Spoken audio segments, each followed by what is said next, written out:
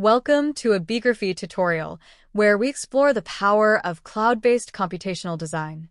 Today, we'll create an asymmetrical vase using algorithmic design, showcasing the limitless potential for unique and intriguing forms.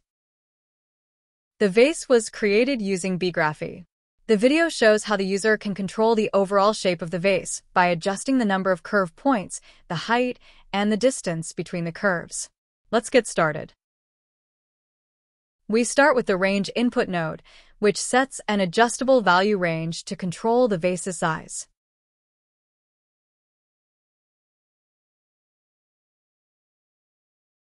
Next, we introduce the circle node. This node allows us to create a circular curve by specifying its radius.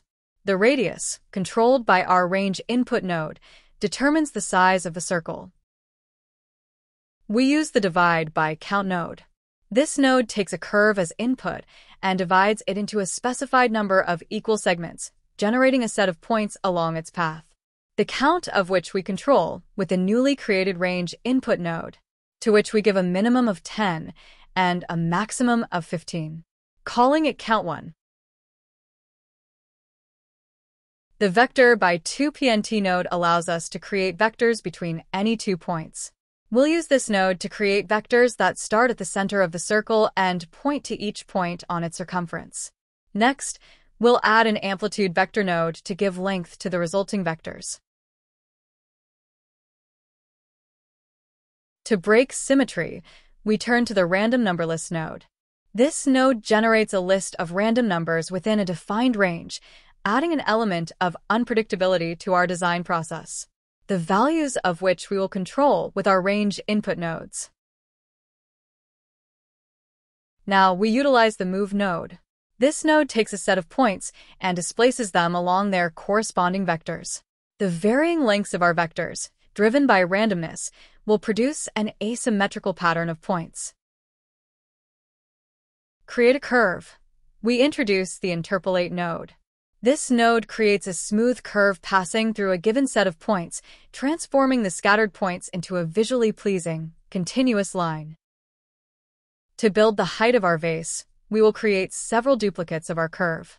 The linear array node allows us to do just that. This node requires a direction vector and a count. For direction, we use the vector z node, which defines a vector pointing straight up along the z-axis. We can control the distance between curves by adjusting the size of this vector. Next, we'll add a range input node to control the number of elements, setting the range between 5 and 10.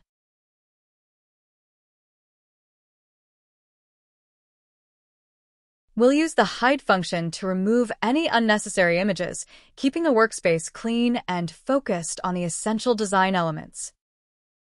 The ScaleNU node provides non-uniform scaling, which means we can adjust the dimensions of our curves along the x and y axes while leaving their z dimensions unchanged. And Centroid node finds the center of each curve, allowing scaling relative to its center. Next, we'll introduce another random number list, which in this instance will be used to control the scaling of our image. By generating random values, this list will adjust the size of different elements, ensuring that the scaling remains varied and unpredictable. And of course, we'll control it with our range input node.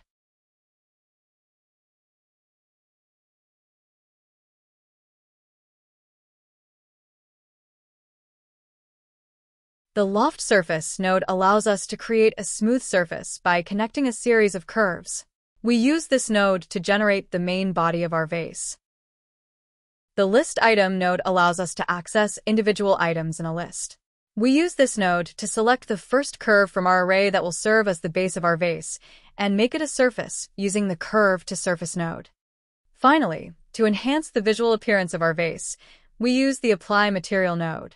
This node allows us to assign a wide range of materials to our geometry, influencing its color, metallicity, roughness, and opacity. Now let's activate the demo from the menu to the right and see our model. Thanks for watching. We hope this tutorial helped. For more on computational design, Please like this video, subscribe to our channel, and hit the bell icon to get the notifications. See you in the next tutorial.